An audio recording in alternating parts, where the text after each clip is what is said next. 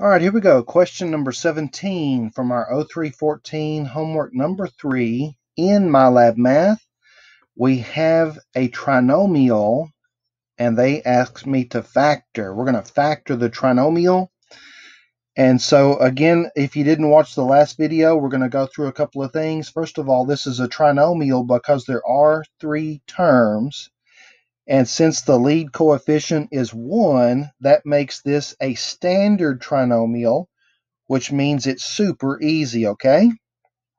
So you need the recipe for factoring a trinomial, and the recipe has 3 ingredients. First ingredient, parentheses. Second ingredient, we need to read the signs. And the third ingredient, we're going to fill in the blanks.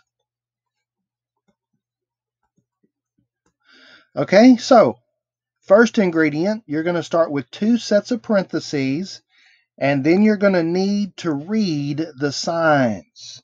So the way that you read the signs is you look at the last sign first. If this is minus, then these are going to be different, okay? Minus at the back makes these different. If you watched the previous video, this sign here was a plus, which meant we had to look at the first sign to see what these were. But when this last sign is minus, you don't really care what the first sign is because minus makes these different, okay? And then for the third step, we're going to fill in the blanks. So what does it take to make v squared? Well, it takes v times v to make v squared.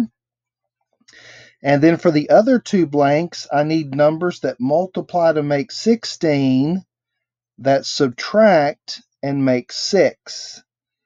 And so we're going to come over here to the side and we're going to make a search for those numbers, okay? So we need numbers that multiply to make 16. I know 16 times 1 is 16, but these numbers have to subtract to make 6. 16 minus 1 is not 6.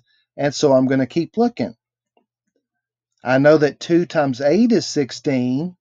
Is 8 minus 2 6? Yeah, it is. And so then that means I found my numbers here, okay? Now, when the signs are different, it matters where you put these 2 numbers. So I have to come up with a plus 6, which means I want 8 minus 2.